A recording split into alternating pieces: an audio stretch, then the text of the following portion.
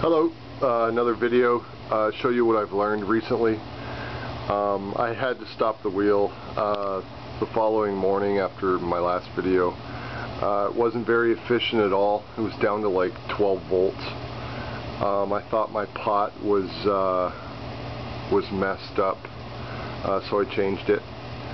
But anyways, I was thinking about what Help Monkey said and started thinking about the coils. First of all, I tried another wheel. So I had two wheels, south side and a north side.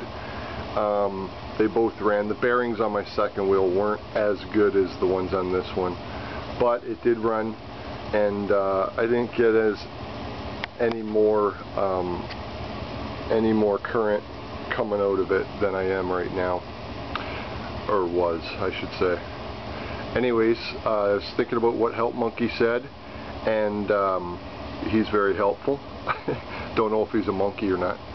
Anyways, he said to concentrate on the coils, so I made this coil. Basically took the wires off one of the bigger Bedini-like coils that I had, and put it on this smaller coil. And it's much more efficient. I started this last night, I don't know, 10 o'clock-ish, and it was at 12.21 when I started it. My battery was a little depleted from last time I made a video because I was messing around with it, running it, trying to get it to run by itself. All sorts of things. Anyways, I'm back to this. I've got this other coil, and I wanted to show it to you and share it with you that this coil is much more efficient than one of those bigger ones that I was using. Just barely. I mean, it's down 0.06 volts over 12 hours. But anyways, the ohmage, the resistance in this coil is 25.8 ohms as opposed to this bigger coil, which was about 5 ohms. Now these are made with 23 and 26 gauge magnet wire as prescribed.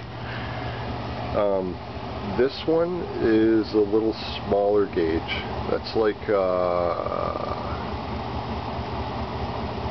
it's like 26 and 30. So what I'm going to do is I'm going to make another one of these coils. I've got a little more magnet wire from, actually I'm going to try and salvage from some old computer monitors. I got about 5 carcasses out in the driveway. I harvested the big capacitors. They have nice capacitors in them, like 400 volt, 220 microfarad capacitors. But anyways, they have magnet wire obviously in them as well. I'm going to try and see if I can harvest some of that, make another coil. If not, I just sold a poker table, so maybe I'll go blow it on some more magnet wire. I'm trying to use as much junk as I can. The wheel's junk. Most of this stuff is junk. Help Monkey could appreciate that. We're cheap Canadians.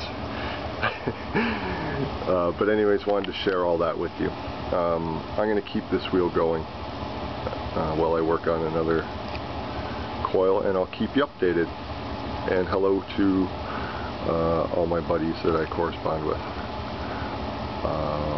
Talk to you later. Bye.